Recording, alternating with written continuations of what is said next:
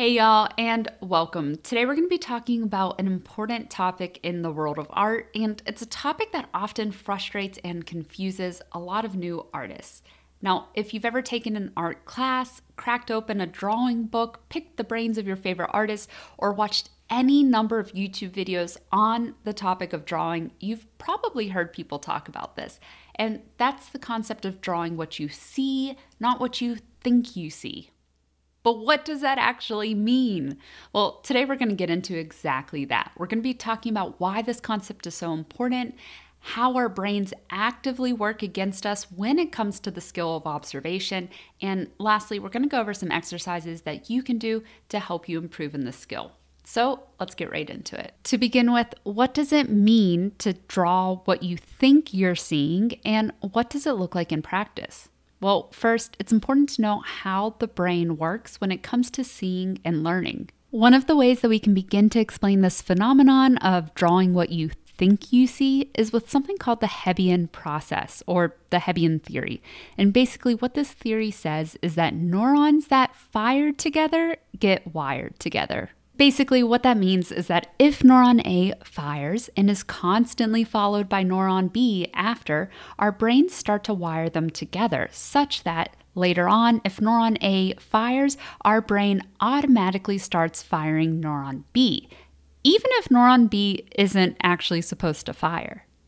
Okay, that's a gross simplification of it all, but basically what it means is that our brains are biologically and evolutionarily wired to look for patterns, to form habits, and that our brain will automatically go on autopilot and fill in the blanks when certain stimuli are presented. Now, this process is really helpful and important to us as humans in general, but it's also responsible for some of our not so good habits and can cause problems when our brain starts to fill in the blanks for things that we don't want it to. But Miriam, what does this have to do with drawing? Well, let's take a look. Even when asked to draw as realistically as possible, our brains will try and do us a solid and fill in the blanks for us. Your brain says, "You want an eye? Heck, I know how to draw an eye. I've drawn hundreds of eyes before. You sit back and relax and let me, the almighty brain, take over." And now, instead of drawing what you actually see, your brain draws symbols of what you see instead. Why? Because for years and years and years, since the days you were in grade school, you've drawn symbols, and your parents and your teachers have high-fived you or given you a kiss on the head and told you you did a great job. Your brain hardwired neuron A with neuron B and said, "You want an eye? I'll give you an eye." And it's worked perfectly up until this day, so why should it change? Paintingcourse.com has a really interesting page all about this, where they gave students a picture and then later asked them to recreate it. And what was produced were symbolic representations of the human face and not actually what they saw.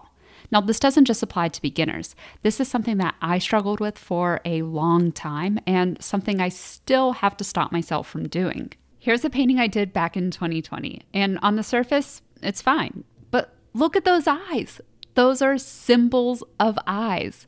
They might have resemblance to the real thing, but you can clearly see my brain had taken over and said, "Miriam, you sit back. I know what an eye looks like." Now, drawing like that isn't bad, and I don't think my old work is bad either, but I will tell you this. That was not a stylistic choice on my part. That was me earnestly trying to paint as realistically and as lifelike as possible. I focused so much on getting my proportions and dimensions correct, and I thought I was painting what I saw, but really I was letting my brain take over and letting my brain tell me what an eye looked like versus actually what I saw in the picture. So how do we break this? How do we actually paint what we're seeing? Well, acknowledging the problem is step number one. Just knowing that this is a process going on and that it's something to look out for is something that will automatically improve your work. Step two, tricking the brain. Neuron A fires neuron B. The fastest way to change neuron B, to change your output, is to change neuron A, to change how you process it, to physically and literally change your input. From that same article at paintingcourse.com, they later took those same students and had them draw the same picture again. The difference this time, they turned their reference photo and their paper sideways. And look at the difference. They changed the way they process their input. It helps break the connections in our brain.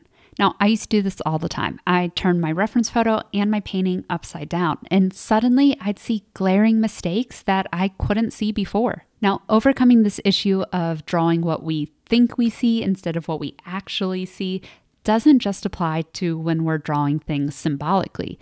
Our brain routinely tries to trick us when it comes to things such as value, color, and shape. Side note, this is why brain teasers and optical illusions like this are so much fun.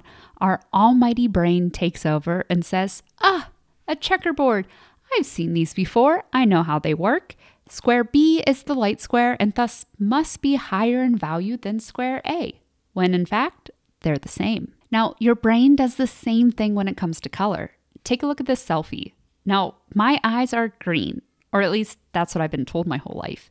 I might be tempted to pull out the green paint, but when I actually inspect this color, it's quite gray. And in this photo, they're even skewing red. Wisdom may tell us that the shadows in this picture under my neck and hand are dark and thus lower in chroma, when in fact, those shadows are packed with color. So again, how do we stop this? How do we train our eyes to really see? Well, it takes practice. It takes lots of time and practice out of our busy days to really work on the skill of observation. I think just knowing that it is a skill that requires time and practice is half the battle. If you're struggling, break up your input. Change the way you're processing your reference image and your work. Don't be afraid to use technology to help aid you as well. I use technology to help aid my decisions in color and value all the time.